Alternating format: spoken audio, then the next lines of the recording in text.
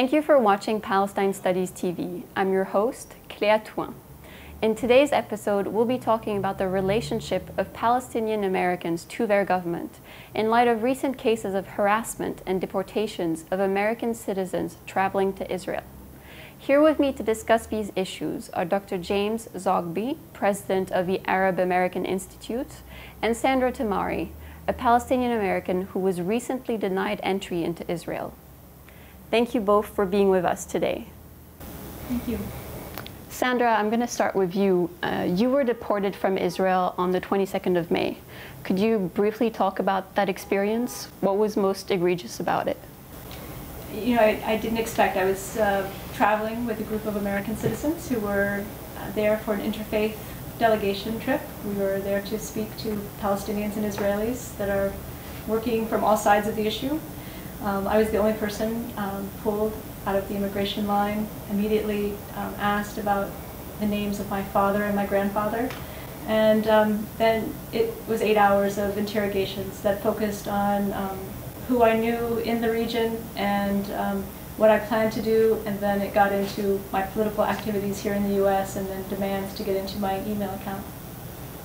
So how long did it take until you really knew that you wouldn't be able to enter into Israel? It really did take 8 hours. There were threats of being denied entry from the beginning. Lots of threats to try to get me to give them more information that I didn't have.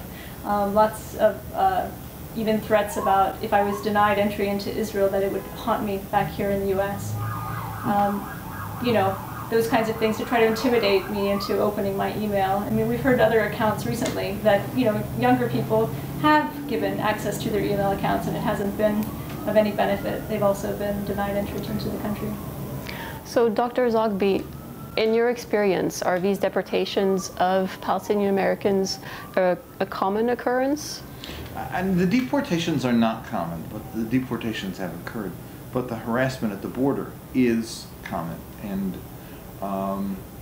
it doesn't make a difference whether you go through the bridge over from Jordan or whether you come into the airports. The only difference is that if you're denied entry, the bridge, you just drive back to Oman. But if it's the airport, then you're stuck and you have to buy a ticket back home.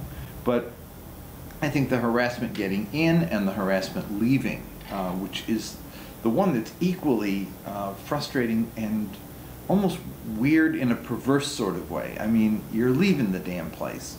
Just let me go. But the same routine with the same questions and the same nonsense repeated over and over again by individuals, new people who come onto the scene. I just need to ask you a few questions after you've asked and answered, have been asked and answered the same questions to 2 or 3 other people. It's a kind of a punishment, I think, to discourage you from coming or to make you pay a price for getting in. So, yeah, I think that this is par for the course, but the deportation issue is something that I think happens less frequently than the harassment.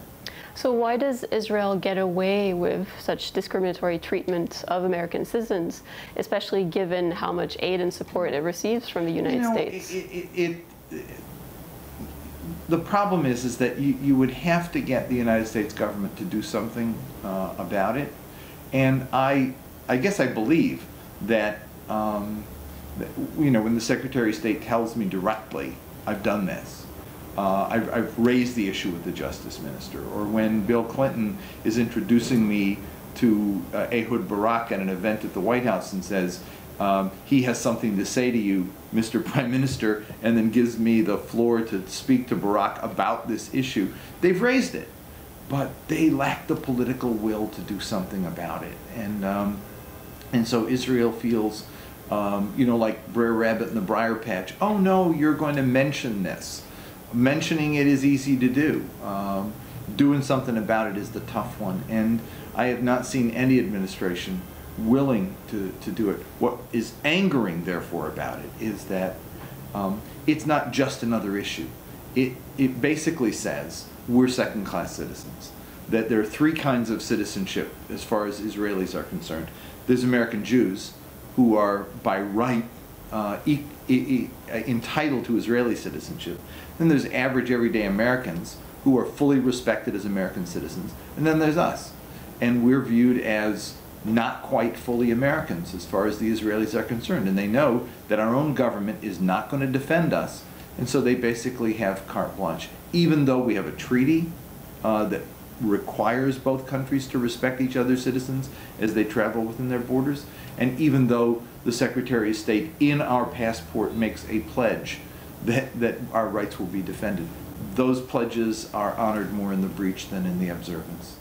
Well, Sandra, how does that response compare to the response that you received on the day of your deportation from the U.S. Embassy in Tel Aviv?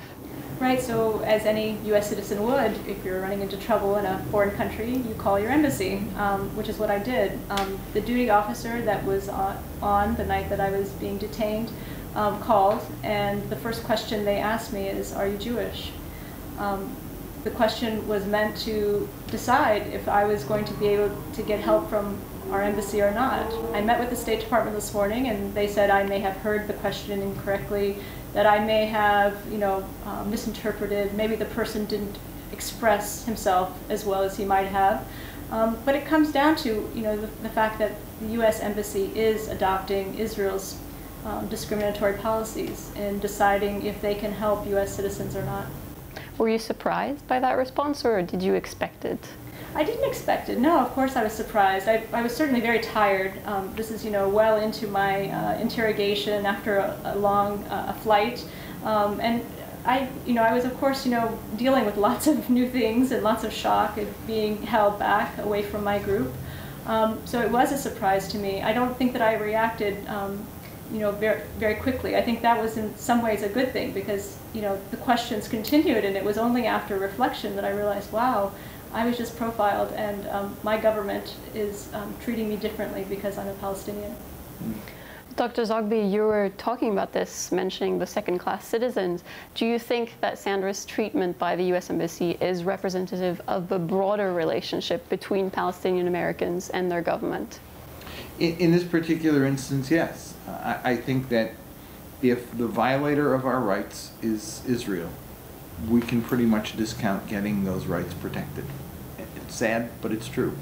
And I think it's important for me to note that when I started the Palestine Human Rights Campaign back in 1977, that the first two cases we adopted were of American citizens who had been, at that point, tortured in Israel, tortured into signing confessions.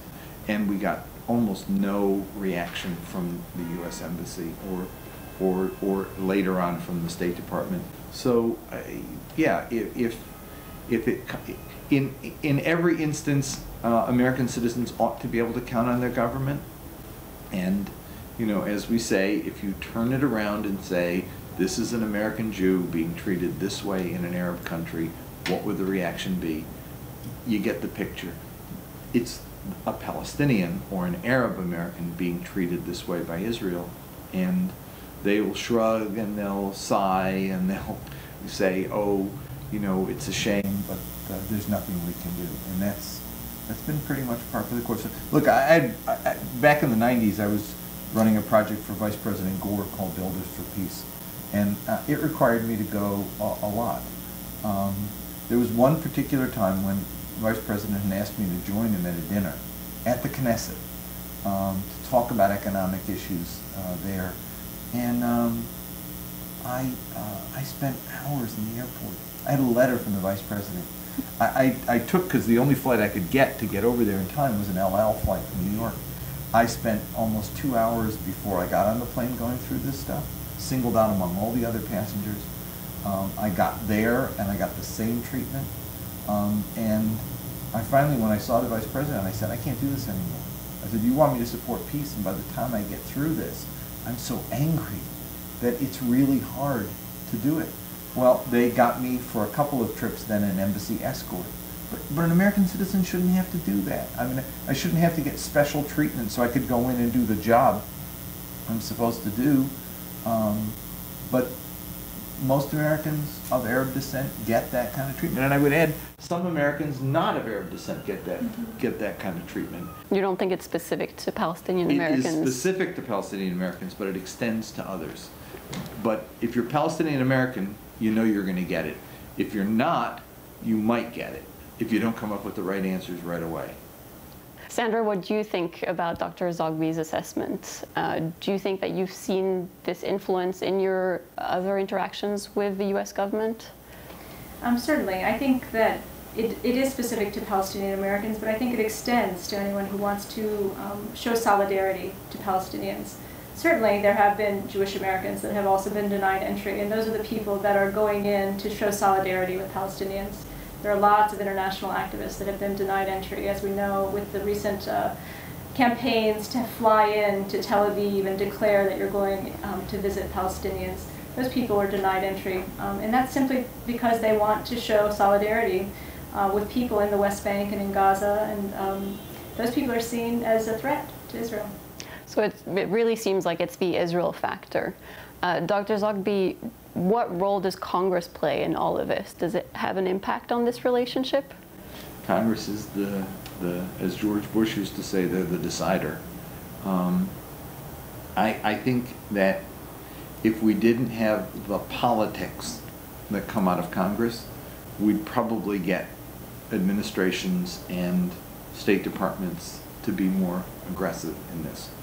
But they have the sort of the looming threat of Congress hanging over their heads. And that's why I think we all can imagine that if an administration did in fact stand up to Israel, you can hear right now the whoops and cries from members of Congress and the hearings that would be convened and the denouncing that would take place. I mean, the politics of Congress loom large in this. Sandra, I know you appealed to your senator, I think, your congressman. What did they say? What was the response on that side, if any? Well, this is a congressman that votes consistently for military aid to Israel, so I wasn't expecting much, to be quite honest. But in the end, he was very sympathetic and, said that he would make inquiries to state. I think that part of what happens is that, in my State Department meeting, they said it's Congress's fault. And in my meetings with Congress, they say, oh, this is unreal, this is state's fault. I mean, I don't think that anyone wants to take responsibility. They support Israel, they know they do, they're on the record of doing so, but in the end, they don't want to take responsibility for what that support actually means when they're faced with discrimination of a U.S. citizen. What I would say also is that, while Congress seems to have all the power, that in the end it's going to take a grassroots movement to change anything that happens in Washington. A lot of people are going to be asking me now, what happened in the State Department, because they still believe that change happens in Washington. And I would just, urge everyone to remember that change never happens in Washington until there's a grassroots movement that's asking for that change, demanding that change. And we were able to take 17,000 signatures today on a petition to state, asking them to end discrimination against U.S. citizens abroad. It's a start. We have to build a campaign that's going to demand the change. And have you seen changes in the way that Palestinian Americans are engaging with our government? I mean, I absolutely do. I mean, I live in the Midwest, so it's nice to be far away from, the perceived power. What we're seeing is that the Palestinian call for boycott, divestment, and sanctions has really mobilized people across the country. That you're seeing, civic organizations, student groups that have a mission. They know what they need to be doing. It's being led by all kinds of great national groups and grassroots organizations. So I think that's where the hope lies. Dr. Zogby, do you agree, or do you think there's another way that Palestinian Americans should be engaging with our government to ensure equal treatment? Oh, I think there's multiple ways for Palestinian Americans, but I think that the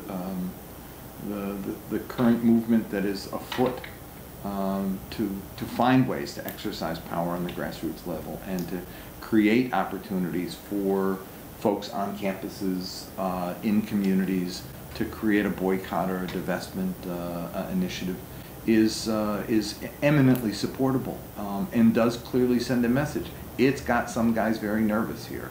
But at the same time, I think that there's a role for leadership and a role that the president can do it. And this, oh, I can't, Congress, whatever, nonsense. And the State Department can do it if they were so inclined to do so. And so we'll keep pushing on that level. as well. And there are some courageous voices in Congress. There are some good people, and historically have always been good people. The question is for us to continue to cultivate them, and to do that, and to build coalitions that go beyond the normal coalitions that we've been involved in. I think that this issue in particular is one that when I bring it to the Ethnic Council that I'm a part of, and Polish Americans and Irish Americans and others hear about it, they want to sign on. I got a really strong letter from Irish Democrats in support of what we were doing on this issue. So there are many ways to the same goal, and I think that this is one where, you know, we'll try them all and continue to work together on it. Well, thank you both for taking the time to be with us on Palestine Studies TV. Thank you.